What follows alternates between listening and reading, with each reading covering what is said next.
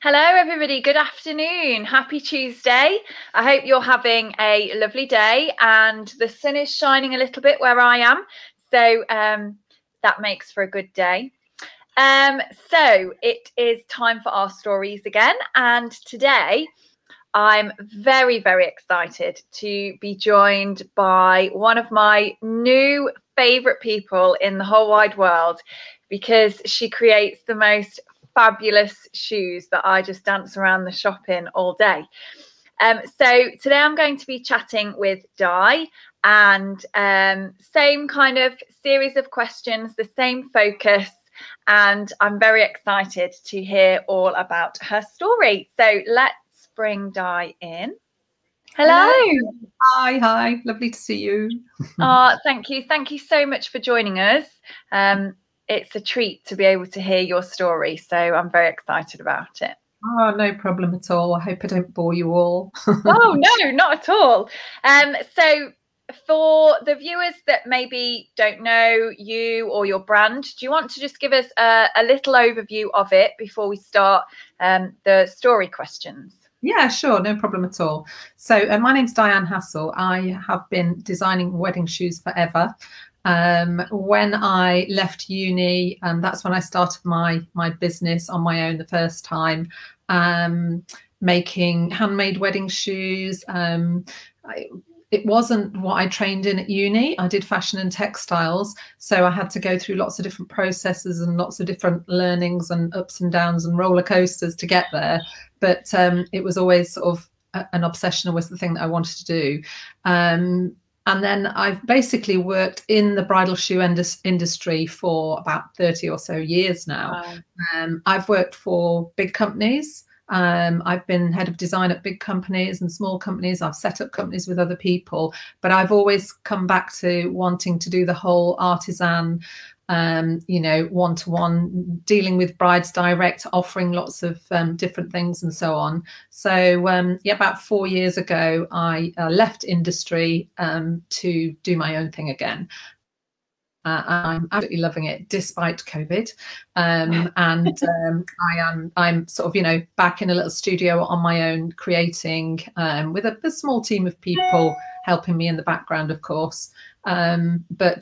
Creating individual designs of my own, not limited by the whole manufacturing side and so on, or not too limited anyway. So so that's where I am and what I'm up to now. Sounds like an absolute dream job to just be surrounded by shoes all day, every day. I think everybody thinks that. I mean, with every business, there are ups and downs, but I count my lucky stars every single day. I absolutely love doing it. And, there's nothing more rewarding than being part of somebody's big day, is there? I mean, it's one of the loveliest things is to be able to feel that you've been a part of making someone's day very special. And, even now, all these years on, I get letters from brides that I made shoes for, back in 90s and early 2000s and so on, saying, I've still got my shoes, I still love them, I keep them in a special box. It's an absolutely lovely job to have. Shoes have always been my obsession since I was tiny. And, as I say, wedding shoes, what could be lovelier, really? Oh, I know. They're the ultimate, aren't they, I think? Yeah. They are the archetypal princess shoe, aren't they? Yeah. Most brides want a bit of sparkle or some flowers or something lovely. And, to be honest, that's all the stuff that really floats my boat. That's the thing that I love to do. And that's what I didn't get when I was in manufacturing. Okay, I was designing lots of shoes and it was, it was exciting in its own way and it was still for brides and so on. But you couldn't do that whole, getting really under a bride's skin and finding out, oh, I'm mad about pearls, or I love flowers, or I'm all about stars, or, I don't like sparkle at all, or whatever it may be.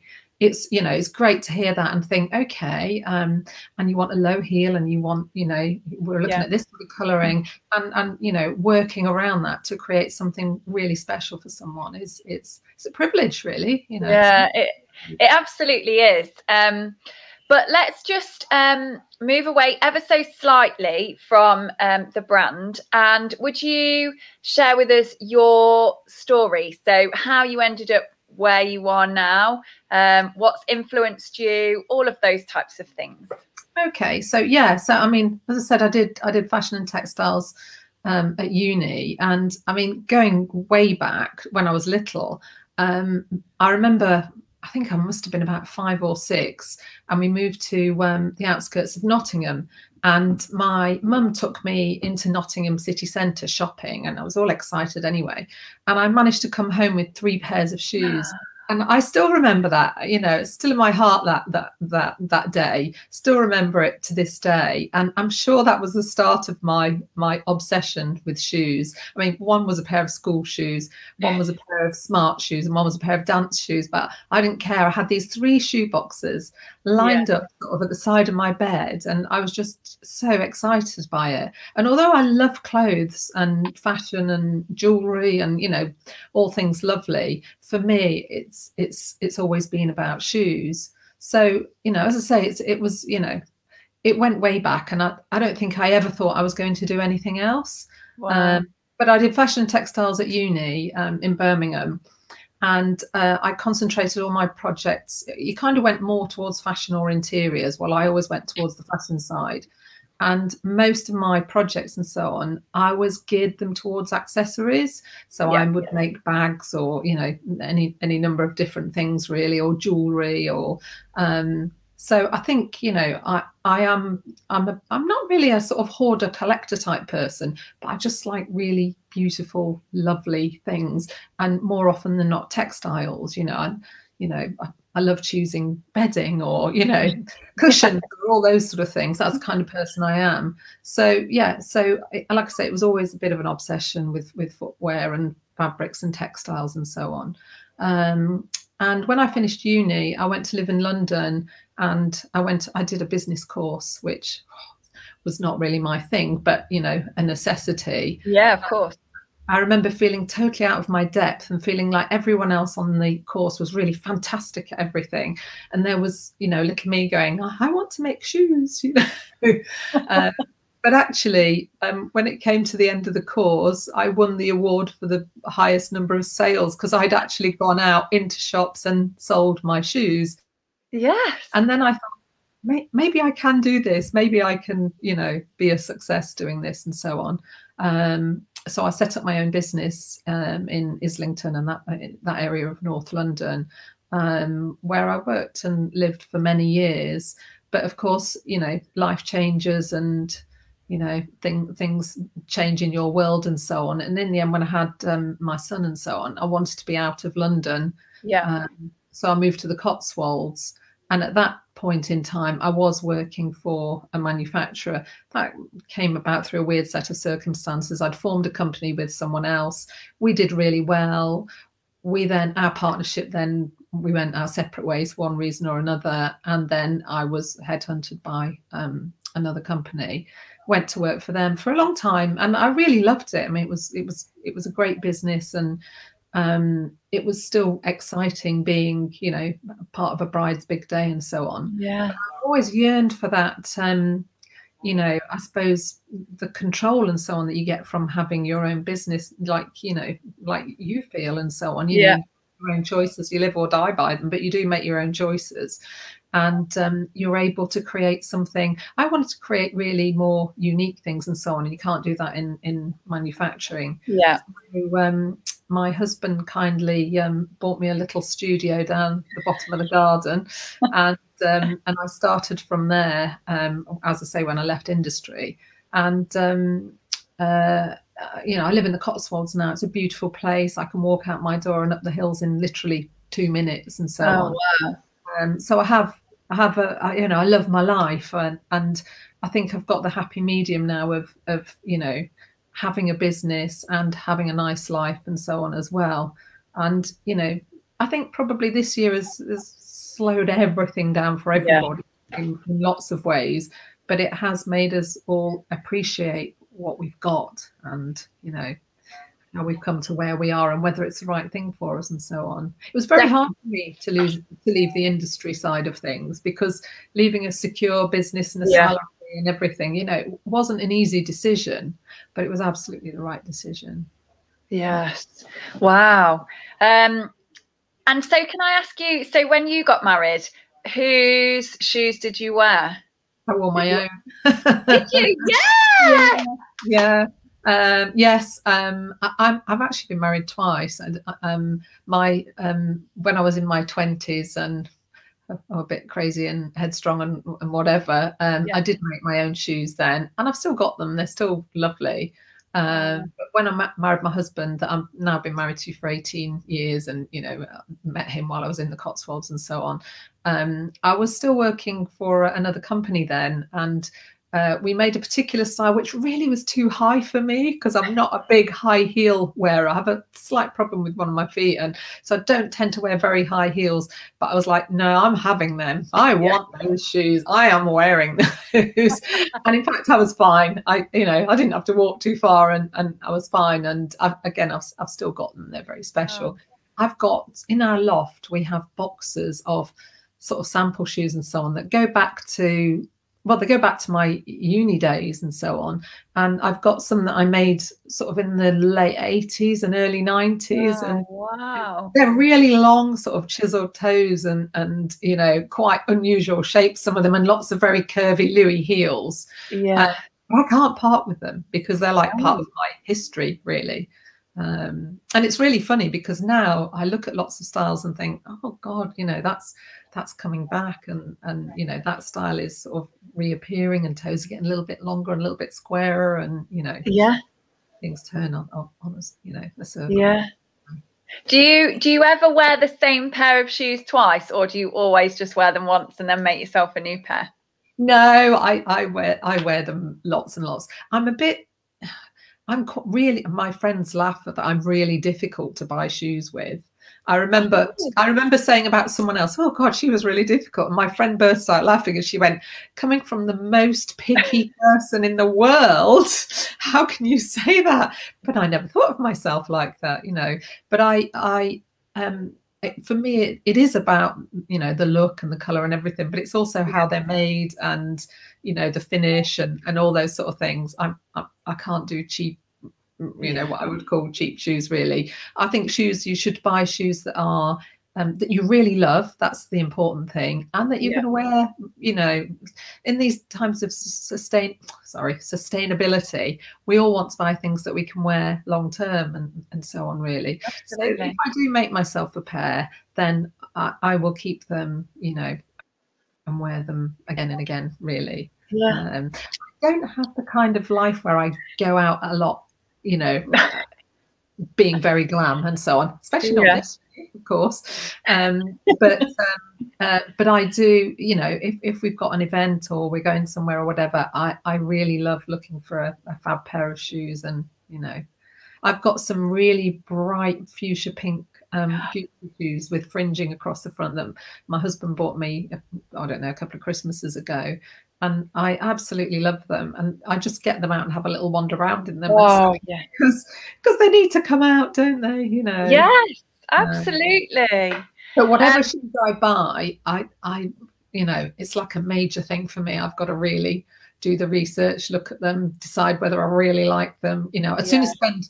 I'd sooner save and spend and buy one thing that I really love than have loads of pairs, really. Yes, of course. So I'm just, if it's okay, I'm just going to read a couple of comments because there's some people watching, and I think it's nice. So Steve said, hello Di, it's so lovely to hear your story. I've been lucky enough to photograph some of your shoes at Maisie Darling, and they are exquisite. So thank you, Steve. How lovely. Thank you.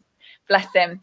And also Paula, who's one of my brides, she said, Di, I just love your shoes. I can't wait to wear them on my wedding day. So, how lovely. See, that's it, isn't it? That's what we do this for. That is, that is everything, really. To hear things like that is just the loveliest thing, isn't it?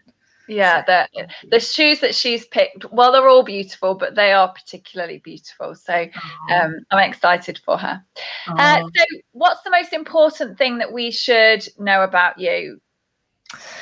The most important thing, in career terms, that the thing that's, I suppose, most important to me, in many ways, or the most important thing that's happened in many ways is, and it goes back a good few years, is the Victoria and Albert Museum asked me to make a pair for them, and they're in their permanent collection.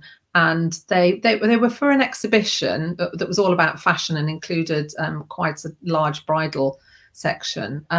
So I went to their private view and all that sort of thing, and it was really exciting seeing them on display in the V&A.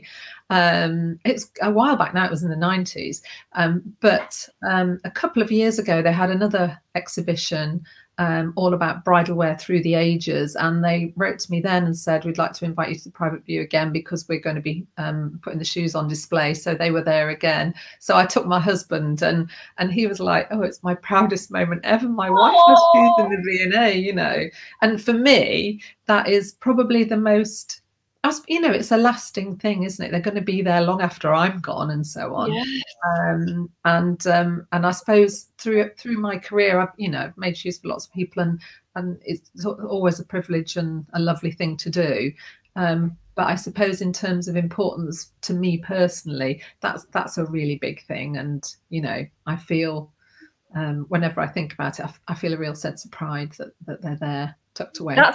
That is amazing. I need to go there now just to see this pair of shoes. Well, do you know what they are? Because they have such a vast and huge collection. Yeah. Most stuff isn't out all the time, so you have to ask for them, you know, to bring them out, basically. Oh, okay. So they bring them out for exhibitions, for particular things. They have the most unbelievable vault, as it were. In fact, there's a program on at the moment called something like the Behind the Scenes in the Museum, something like that. I think it's on Channel 4. They are at the V&A, and they are looking into all the sort of restoration and all sorts, and it's quite fascinating. And my husband and I were watching it last night, and he was going, your shoes are in there somewhere. Oh. Yeah, and it's, you know, it is, you know, I have a real sense of pride about that and so on. Yeah, so you should. That is an amazing achievement. Thank you. But if you wanted to see them, yeah, you would have to check whether they would get them out for you. You know, they often will. So, but you just have to give them a bit of notice, really. Yeah, that's incredible. Have you ever made shoes for kind of like famous people? Have you ever had any commissioned or? I have in the past. I mean, most people tell you not to let on that you've made shoes for them. Oh, right, okay. You know what I mean? So it's a bit tricky to say, but I have made them for sort of various sort of actresses and, you know, various people more in the past.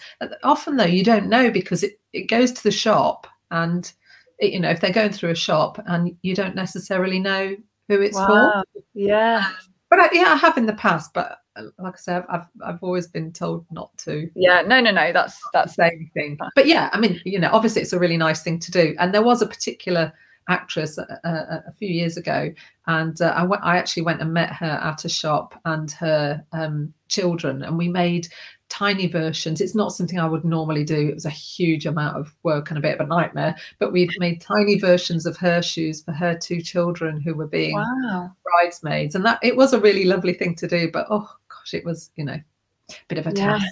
Yeah, I bet. Wow. So we're in lockdown at the minute, and it's all been a bit of a nightmare. So what are you most looking forward to this year? Is there one thing that is standing out? Well, there's two really. The one is kind of the obvious, seeing my family. Yeah. My son and his girlfriend live in London, and normally I would sort of have my Joe fix every so often and just go to London and see them. And of course, you just can't do it at the moment. And my father is in his early 80s, and my stepmom, and I miss them terribly, because I used to go once a fortnight, even though they're a little distance. I'd go once a fortnight and spend a day or two with them. So yeah, seeing family is a big thing. I've really missed them. But also my husband and I, we have a little house. We bought a little rundown house in Greece, and we normally spend a lot of our summer going backwards and forwards. And of course, we couldn't last year. We weren't able to go at all. So I cannot wait to get back there and see all our friends there, and just, you know, tootle out the door in the morning to the little beach down the road and have a swim. And, you know, the tiny island, it's 7 miles long and 4 miles wide. So it's Diddy. but it's just perfect and lovely, and it's a total escape from everything, really. So we've been having Zoom calls with friends over there, and I'm like so jealous. It's like it's sunny. How is it over there? Well, it's been interesting because such a tiny island, as I say, but their laws are so strict because really? they can't afford to get it on the island because they don't have a hospital. They have a medical centre, not a hospital. So if it got into the island, they'd be in big trouble. So they are very, very strict. And actually, it's worked for them. There are no cases. They've been, they've done amazingly well. I don't know so much about the mainland, but I think the islands, like I say, have had to be really careful. So, so far so good as far as they're concerned. But it has affected their lives because obviously last year there was no tourist trade or anything. So, but yeah, I cannot wait to get back there. Oh, I bet. It sounds idyllic. It sounds amazing. It is lovely. So are you, what's happening in terms of your shoe world? Are you designing a new collection, or are you just, do you do that once a year? How does that process work for you? Under normal circumstances, yes, I design a new collection once a year. And I won't say I haven't, but there hasn't been the same sort of pressure and rush and excitement because there are no trade shows. Yeah. There are some online things going, but that's not really for me. I like to see people face to face if I can, and I want them to handle the shoes and see the detail and so on. It's not the same for me doing it any other way. So yes, I have still designed new styles, but I suppose the level of pressure has not been as it normally would.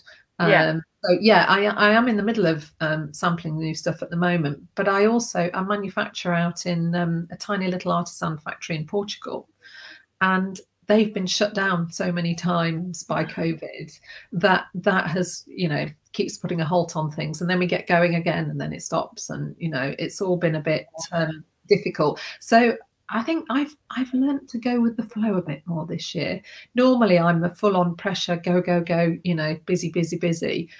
And actually I broke my arm last year very badly in June, and I had to stop everything. I couldn't really do anything for about 3 months. And that taught me that actually, the world isn't going to end. Yeah. So, and COVID the same. I think you just have to learn to accept things as they are and do what you can. And, obviously I've still got my existing samples and so on. And for most brides every year, they haven't seen them before. It's it's all new to them anyway. So yes, it's lovely to add new styles in, and I am, as I say, still in the process of that. But there's a lot of continuity every year. There are a lot of styles that brides love from one year to the next, and it's sometimes really hard to discontinue because you need to make a bit of space and so on. Yeah. I don't have to do that a lot because my circumstances aren't like a big manufacturer.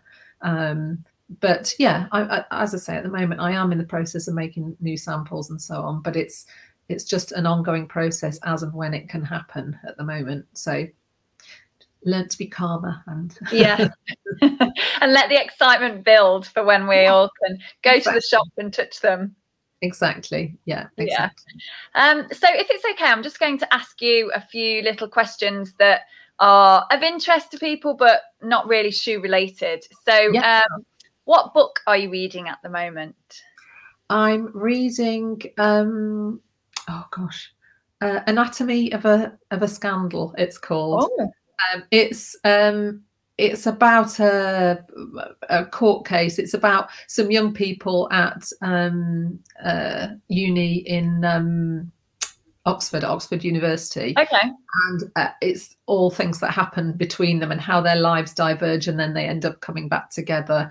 It's not really necessarily my normal type of book, but I was doing my food shop, my once a week food shop, and I just picked up 3 books because I was running out of books and so on. I read a lot of crime drama, that sort of thing, so I really like that sort of thing. I'm not into fantasy and Harry Potter and that's not for me.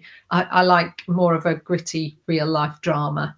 So yeah, so this it's good, but it's not my normal type of book necessarily. Yeah, but you're enjoying it, so that's good. Absolutely. Yeah, it's great. And what's your favourite box set? Oh God, that's really difficult. I'm watching Bridgerton at the moment, and I'm absolutely obsessed with it. Are you? Yeah, have you watched it? No, I haven't yet. I was a bit of a Downton fan, so I don't know if I can. Oh, you'll still love it. I was a massive Downton fan. Okay. Yeah. No, you'll still love it. I mean, I like anything that's a period drama, but what's gorgeous about Bridgerton is the clothing is kind of, you know, true to the period in terms of shape and style, but the fabrics and the colors and so on that they use, a lot of them are quite contemporary. But it's really gorgeous. And I've been making these collars. This is one of my collars that I've been making, which is just a little sort of diversification away from shoes, but I love all things, all accessories really. And one of the things that started me doing that was I'd started sampling them, and then I watched Bridgerton and I thought, yeah, I'm really going to do this because I love it. And some of them, there's one that I've called the Eloise after one of the girls in Bridgerton, because it's just sort of ivory organza with a frilly edging and a lovely sort of satin bow and so on. So yeah, that I love that. But I also love, again, I love crime things. So another big favorite of mine is Mindhunter. I've not heard of that. Yeah, that's about it was sort of a bit about the beginning of the FBI and you know how serial killers got found and so on. I sound really weird, don't I? But I love things like that as well. I like all those sort of crime dramas and so on. Yeah. Anything sort of that's a bit gritty, real life. Fabulous. Yeah. So you just touched on your collars. Tell us a little bit about them, because they're a new. Am I right? They're a new thing. Yeah, they are a new thing. Yeah, it's something I was thinking about doing sort of towards the end of last year. And it was, you know, there was a lot of talk about Zoom fashion and, you know, wearing your pajamas on the bottom and wearing something really glam and lovely on top and so on. And I saw, I think it was Holly Willoughby was wearing a lovely white cotton collar. And I thought, oh, you know, it's really lovely. And they were talking about them. But I thought, oh, they'd be much nicer if they were, you know, prints or lace so I just started sampling them. I mean, you know, you'll know yourself as well that a lot of weddings are on hold, are postponed, and so on. And so there isn't the volume of work for me that there would normally have been in the last few months. It's been quieter, which on the one hand is nice, but on the other, I'm not a person that can sit and do nothing. So I started sampling collars using a lot of lace and so on. I've been collecting vintage lace forever. I've got a big box of just pieces of lace and so on. And I made some Christmas decorations where I used lace and so on them. And then I thought, right, okay, that's over. What am I going to do now? And then I thought, I'm going to start making some collars and, you know, I might make some headbands or some other bits and pieces. I don't know. So I started off with the lace, but then I've got pieces like, you know, this is a lovely sort of printed silk that I've been hanging on to for years thinking, I don't know why I'm hanging on to that. What am I going to do with it? And I thought, I know, I'm going to make some collars with it. And I love velvet ribbon and, you know, one's got a sort of ruffled edge and so on. Oh, I'm watching myself and going the wrong way. And, you know, I mean, it's literally on over a sweater. Yes. You undo it, take it off. So it's like, you know, if you're on a Zoom call or a work call or on a, you know, girly call with your friends and so on, you can pop something on and, you know, brighten up what you're wearing. And for me, it was just sort of a bit of a new challenge, really, something to do still in the sort of accessory world and so on. But I made a few and I got so into it and I love doing it. Some of them are in lovely sort of blush and pale blue lace with embroidery, and some of them are quite frilly, and some are just in printed cotton. So they'll be going on my website soon. So we'll see what happens with them. It's been a bit of an indulgence, if you like, for me, really. I was going to say, can we buy them? So will they be for sale on your website? Is that how? Yeah. I've got an Etsy shop and they've literally just gone on there. Oh, okay. But yeah, they'll be on my website very shortly. Yeah. So because I feel like, you know, the sort of the colouring and style and the fabrics and, you know, the embroidery and the embellishment, it all works with what I do anyway. You know, it's a lot of it. I mean, in fact, my favourite one, it's called Secret Garden, and it's a blush pink, just a rounded blush pink collar, but I've done sort of silk ribbon embroidered flowers on it in sort of green and fuchsias and so on. And it's really, I nearly wore it today actually, but I was feeling a bit brighter and louder. So yeah, you know, I love working with all sorts of fabrics and so on. My studio is just boxes and boxes of flowers that I've made, of little bits of embroidery I've done, of pieces of vintage lace, of ribbons, of embroidery threads. It's a bit mad, really. And I think things being quieter made me think, you know, what am I going to do with all these things then? And I thought, I'm going to use them on my collars. So I'm really enjoying it. It's a really nice thing to do. So yeah, and I've had loads of lovely comments. I've just started sharing them on Instagram, literally in the last couple of days. And I've had so many lovely comments. So comments about my collars. So yeah, it's really nice. They're beautiful. I love them. I think I'm going to go and look on your Etsy shop in a minute to see what they're like. So please, can we just finish off with your best piece of advice, something that you maybe live by, doesn't have to be wedding related? But my best piece of advice, and it's, you know, it is a cliche, but it's literally to be true to yourself. It took me a long time to learn that, many years. I don't know why it took me so long, because my dad always used to say it, but I have spent years worrying about what other people think of me, what they think of what I'm wearing, what they think of what I'm doing, what they think of my business. I was for years obsessed with what everyone thought about me, or that, well, not obsessed, the wrong word, but, you know, I worried about it all of the time. And now I've learned, it was like doing the collars. I just thought, you know, if I don't sell them, it's not the end of the world. You know, it would be lovely to, obviously, but I'm going to make them because I want to make them. And I think they're beautiful, and, you know, it's a lovely thing to do. So my advice really would be, especially to brides, because I think often with brides, they're so swayed by their mum, their best friend, their auntie, what their friends have worn and everything. And it is so easy to be swayed by other people. So that would be my biggest piece of advice, is actually just be true to yourself and, you know, trust in your own judgment. I think that's what it boils down to, really. Trust your own judgment. I think that's so important, isn't it? Yeah. And sorry, my husband's running around in the background there. It is something, though, that it takes a while to learn. I don't know why, it just does. I'm the same. You want to please other people, don't you, and make everybody else happy, but at the end of the day, isn't it? It's feeling that other people think you're doing the right thing and you know, appreciate what you're doing and all the rest of it. Whereas actually, really, you just got to learn to sort of, you know, trust yourself and trust your own judgment. That isn't to say we can't take advice from other people. Of course, that's important. But I really think, you know, often in the past, I've not done things because I've thought that other people will think it's the wrong thing to do, or you know. And then afterwards, I thought I should have done that, should have gone there, should have, you know, whatever it may be. So now I am better at following my own advice. But yeah, I think, you know, it's a natural thing to want other people to approve of you, as it were. Yeah. But actually, it's your life. And, you know, at the end of the day, it's your decision. And if you think it's right, then it probably is. Absolutely. Well, Di, thank you so much. It's been an absolute pleasure to chat with you this afternoon. Thank you. No, thank you so much. And we all absolutely adore your shoes. So please keep making them.